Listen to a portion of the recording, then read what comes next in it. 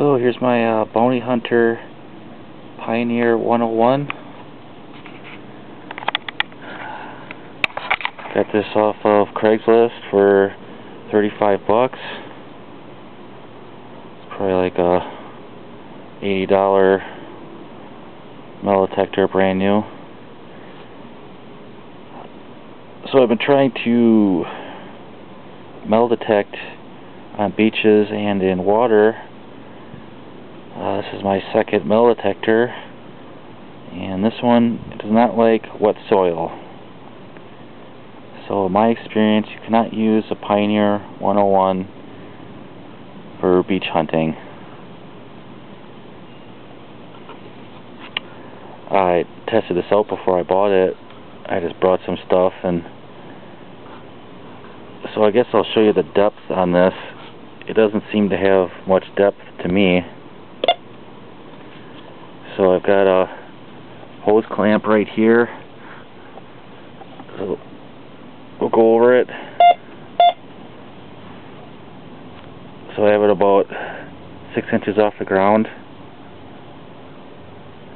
Nothing. About 3 inches.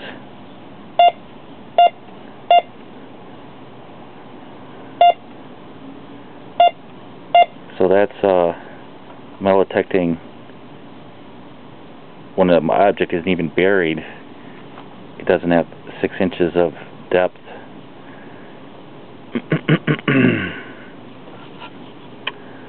I like to have it set on sensitivity on low and discrimination on high, so it's not just going off like crazy. So I have this one, sensitivity set on low, and then discrimination set on high. Ooh, I already set what's going on here. So low, high, and then it really only seems to work with a switch in the middle on all metal. If I switch it on disc, my hose clamp's right there. Nothing happens. Here's some chicken wire. No, but maybe this is just for big pieces of metal, because it does work on my hose. Works on a faucet there.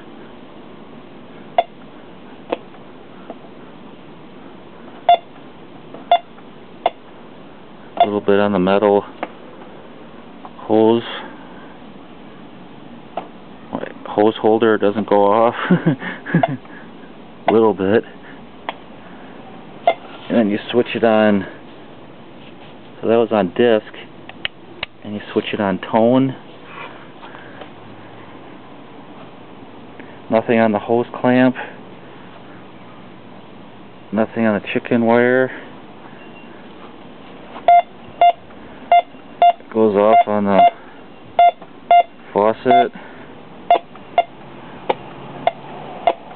And the hose. Nope, no hose holder. So this is just a for fun metal detector. It does work. You're not going to be finding things that are very deep. But $30, I'd buy it. Something to do, and might be able to find your car keys or some pipes in your yard, or wiring or something. Find studs in your house.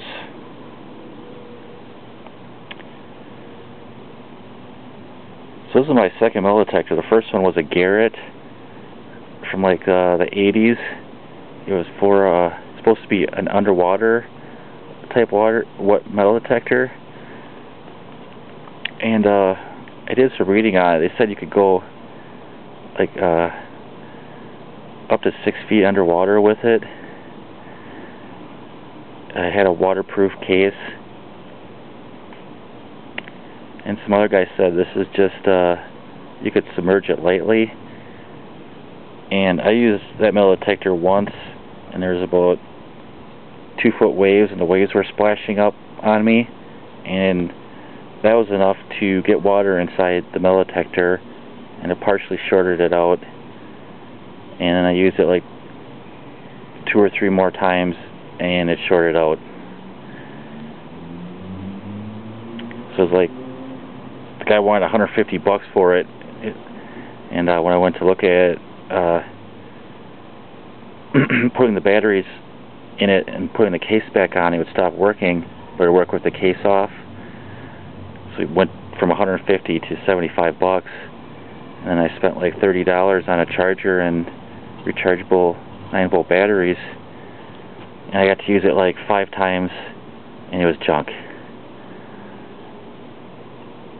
So I can kind of see how people are disheartened with metal detecting. First one broke.